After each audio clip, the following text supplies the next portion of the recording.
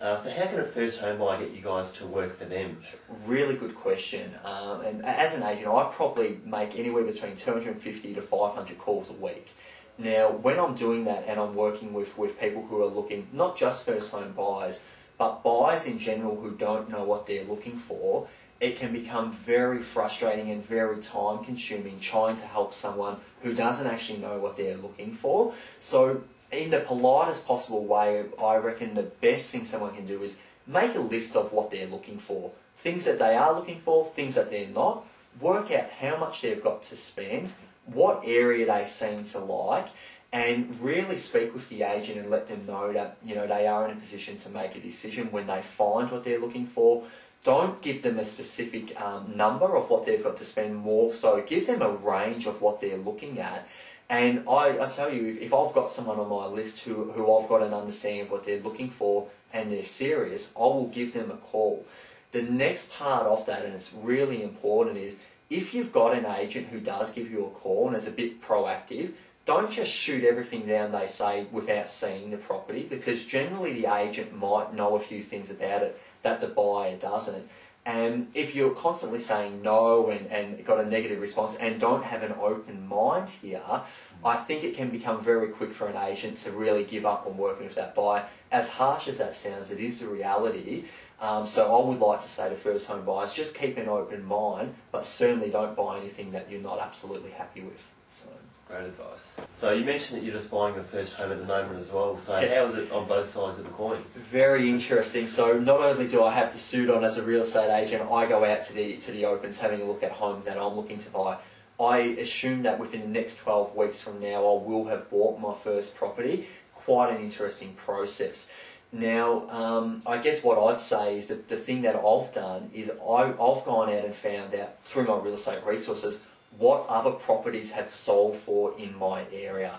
I want to know exactly what they've sold for and what they were in terms of were they renovated or weren't they, how big was the land, was it bigger or smaller, absolutely everything, so that when I walk through a home and I see the advertised price, in my mind I can compare that to everything else that's sold, because that's what's most important. And it also means when I walk into a home that might have a few great things that I've seen in other homes that have sold for more, I know I'm looking at a good deal and I know I need to act swiftly. So that's the way that I've gone about it. Excellent. Yeah. And just finally, is there any tips you'd like to leave us with today? Sure. Well, look, I've actually got a number of tips that I want to go through, but I think one of the biggest tips I want to get to straight off is it's almost like when you're playing poker. You know, when you're playing poker, you don't just lay all your cards down on the table for everyone else to see. As a first home buyer, I find that some people are very upfront and open about exactly how much they've got to spend. What you need to understand is agents in general are skilled and trained negotiators, whereas buyers generally are not.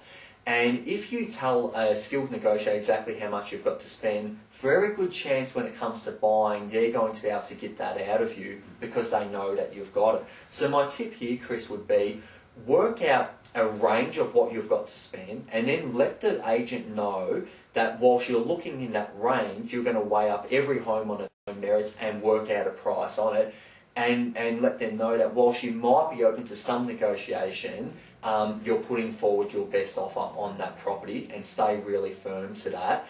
I think that's tip number one. That one tip alone, I can tell you, in my experience, would save some buyers $5, $10, $15, even more $1,000, which is quite a significant amount of money. So really keep your cards close to your chest, but always remain flexible and willing to work with the agent, but don't lay it all out on the table. Okay. Tip number one. One of the other things is make a written list of what you're looking for. And also to that, make a list of things that you're not looking for, so that when you walk in a home, you can say, well, look, this doesn't quite meet what we're looking for. But I had an opportunity over the last week to catch up with a gentleman who's one of Victoria's #1 real estate agents, and he shared some advice here that I think is really important. Most people, when they're looking at a home, are going to have 10 things they're looking for. But each home might only meet 7 or 8 of those things.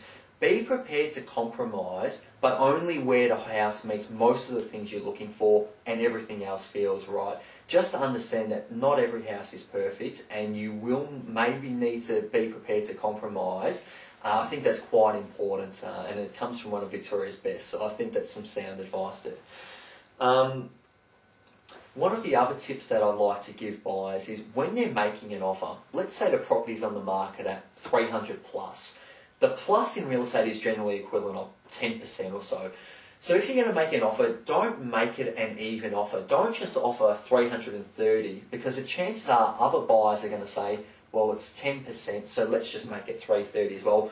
Don't make it an even number. If anything, maybe bring it just above.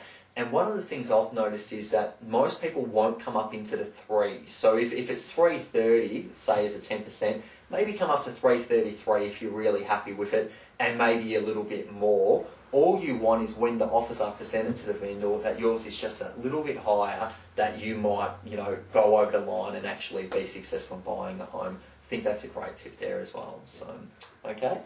And the last tip I've got, Chris, is the internet. If you're not using, the demographic of first home buyers is that most of them use the internet. If you're not using the internet, I feel that you are at a disadvantage, because as agents, once the home hits the market, it directly goes onto the internet, and anyone who's looking there will see it straight away. So stay up to date. Probably the biggest site that we use is realestate.com.au, but there's also a couple of others, domain.com.au, realestateview.com.au, and now we've also got myhome.com.au. But as long as you're on realestate.com, we tend to find that you're probably in good hands. So very good. Okay. Well, thank you for your time today, Rob, and I hope the viewers out there have got lots of tips. Thank you. And I hope to see you around soon. No worries. Good luck with your home buying. Cheers, Rob. Thank you very much. Cheers.